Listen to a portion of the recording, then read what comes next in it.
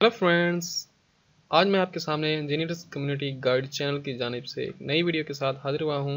आज का हमारा टॉपिक है कि हम अपने लैपटॉप की बैटरी की हेल्थ को कैसे चेक कर सकते हैं। मिसाल के तौर पर हम मार्केट में एक यूज्ड लैपटॉप लेने के लिए जाते हैं तो हमें पता नहीं होता कि इसकी बैटरी ठीक है या ख़राब है। तो उसके लिए मैं आपको एक ऐसा तरीका बताऊँगा जिसकी वजह से आप किसी भी सॉफ्टवेयर की मदद के बगैर आप किसी भी लैपटॉप की बैटरी को ईजीली चेक कर सकते हैं कि ये कितने परसेंट ठीक है। इस ट्रिक की मदद से आप ये भी चेक कर सकते हैं कि आपके लैपटॉप की बैटरी कितना चार्ज स्टोर कर सकती है, मीन्स के कितनी देर चल सकती है।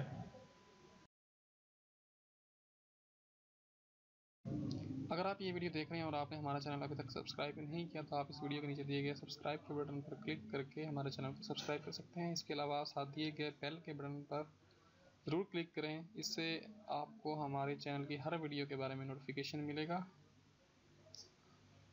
नोटिफिकेशन पर क्लिक करके सेव करें। इसके बाद अगर आप हमारे चैनल का होम पेज देखना चाहते हैं तो आप यहाँ पे हमारे चैनल के नेम पर क्लिक करके आप हमारे होम पेज पर जा सकते हैं। यहाँ पे आपको हमारे चैनल से रिलेटेड सब वीडियोस मिलेंगी।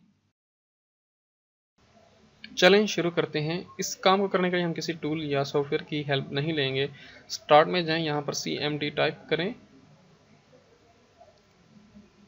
ऊपर कमांड प्रॉम्प्ट शो होगा, वहाँ पर राइट क्लिक करके रन एज एडमिनिस्ट्रेटर करें। इसके बाद हमारे पास एक ब्लैक विंडो ओपन होगी जिसमें हम एक कमांड टाइप करेंगे, power CFG space dash energy dash output. अब हम यहाँ पर अपनी डायरेक्टरी देंगे जहाँ पर हम अपनी रिपोर्ट सेव करना चाहते हैं। तो मैं अपनी इस रिपोर्ट को C ड्राइव में टेस्ट रिपोर्ट .html के नेम से सेव करना चाहता हूँ। तो आप ये टेस्ट रिपोर्ट की जगह अपना कोई भी नाम दे सकते हैं। एंटर प्रेस करें। इसके बाद हमें 60 सेकंड्स तक वेट करना पड़ेगा।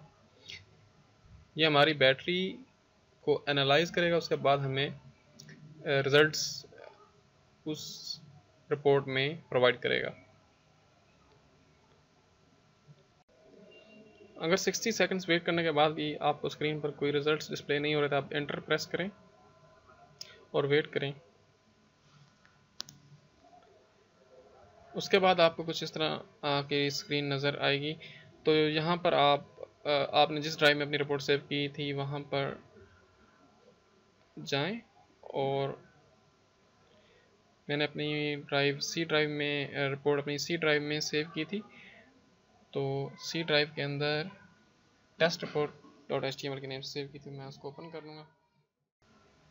इस रिपोर्ट के अंदर आप स्कैन ड्यूरेशन, सिस्टम मैन्युफैक्चरर और सिस्टम प्रोडक्ट नेम, ये चीज़ें आप देख सकते हैं। इसके अलावा आप नीचे स्क्रॉल डाउन करके आपने यहाँ पर आप देख सकते हैं कि कुछ जो एनालिसिस में एरर आए थे वो भी आप देख सकते हैं। इसके अलावा कुछ वार्निंग्स हैं, इनको हम इग्नोर कर देंगे।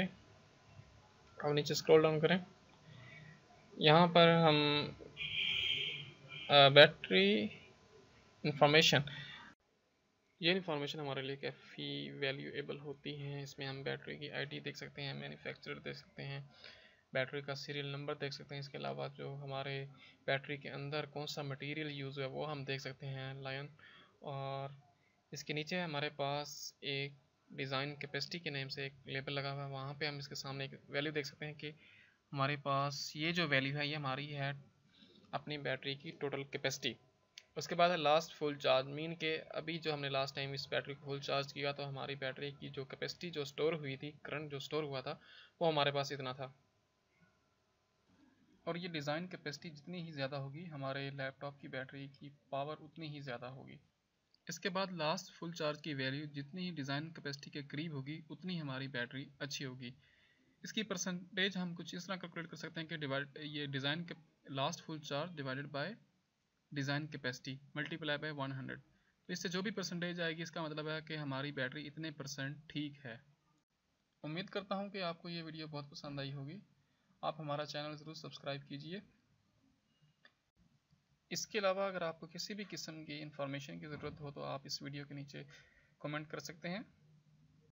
अब तक के लिए इतना ही। अल्लाह हाफिज़।